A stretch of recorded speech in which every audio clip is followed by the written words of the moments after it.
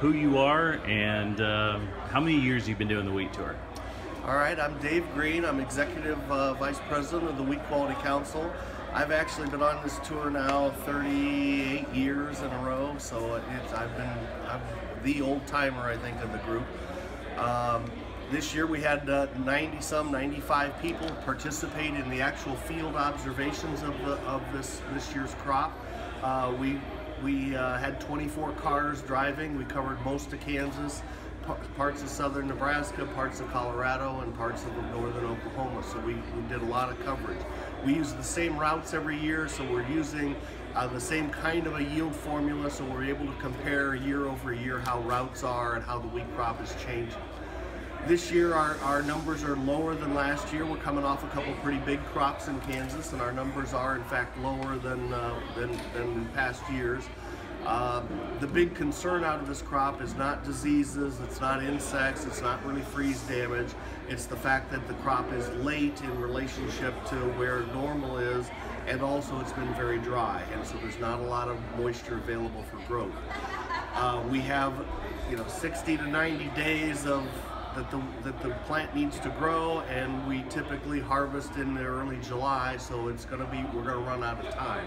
So there's a feeling, even though we average 37 bushels an acre, the average guess of our group at 243 million is a recognition that the crowd feels that that's a little high.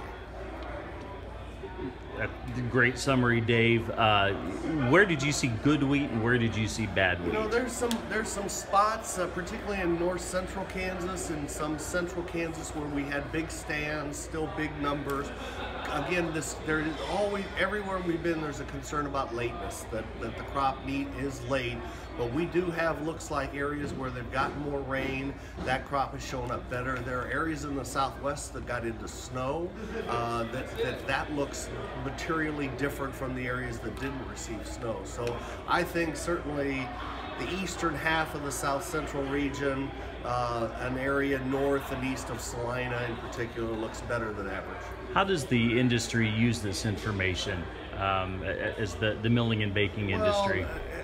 It's one of those that we've worked very hard over the years that I've been in the group to maintain some credibility. So we're doing enough sampling, using enough statistics, enough good work that our guesses tend to be closer to the government numbers. And so maybe not the final government number, but certainly the number that comes out first. So there is a lot of interest in the trade with what we say, because we have a history of being pretty close to the government estimates.